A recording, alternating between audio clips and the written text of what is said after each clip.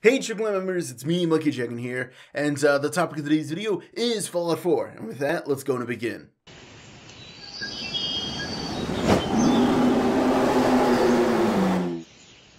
Okay guys, so the first thing I want to talk about is Bethesda has released the next video in their special video series where they talk about the 7 traits in Fallout 4.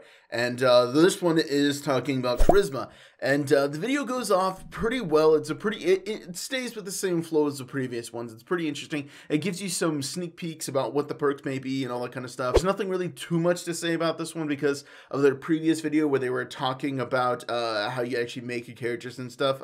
I did a breakdown in that video, link here, and we actually get to see what pretty much all the perks are in those slots, so it's nothing really too surprising. It doesn't really like blow my mind like, oh, that's what that does. Like, no, we kind of figured out what it did like a few days ago when you released that video and you literally showed us like everything that is in the charisma perk tree. But it was pretty cool anyways to see. It's another little video, another little taste until Fallout 4 originally does come out, and we cannot wait for it.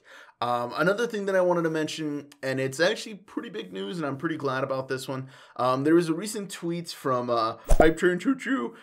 He asked, will DLC come to Xbox One first, or will they release about the same time? And Pete Hines replied, we aren't doing a DLC exclusive with anyone.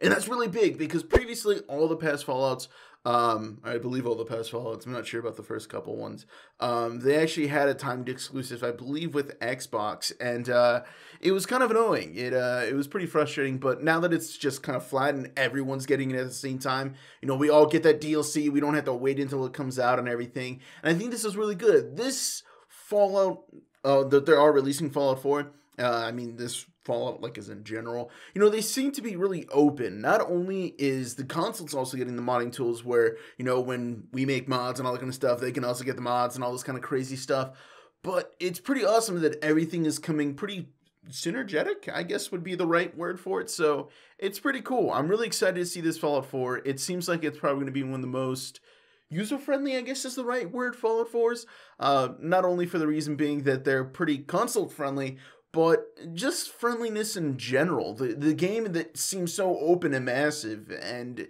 it's just awesome that there won't be that extra little thing of like, oh, we have to wait for the DLC. Because although for most games I hate DLC and I think they're robbing you blind whenever they put DLC in, for the most part, Bethesda DLC, you know, such as the previous Fallouts and Skyrims or Elder Scrolls. I always say Skyrims now because instead of thinking of Elder Scroll, I just think of Skyrim. But anyways, usually that DLC is usually well worth it. There's usually a lot to it. It's not like an extra map or something else like that. That when they do this DLC, it adds worlds to it. You know, not only do they add like more exclusive weapons, but they also add in, of course, new characters, new storylines, and they also make it mend well with the game. They make it a reason to be there. They intertwine things, and it usually flows pretty well, and I like it. It's usually pretty freaking awesome, and I'm glad that I won't have to wait to play it because not only am I excited for the game, I'm excited to play the DLC because I'm excited to see how else they'll be able to expand the universe that they're already making appear so massive already. But, yeah, guys, that's all the information that we really have right now. I guess something worth mentioning, there was 2 videos that were released, but it was about the E3 press conference and stuff. I'll link them down below. If you guys missed it, then I guess you guys can go and check it out. They just released it right now. I don't know why they're releasing E3 footage, like, late now. I don't know why they're doing that, but I'll link it anyways. It's nothing really major to talk about. But, yeah, guys, that's it. Hopefully you guys have enjoyed. I'm Monkey Chicken. That's all I really got. Peace.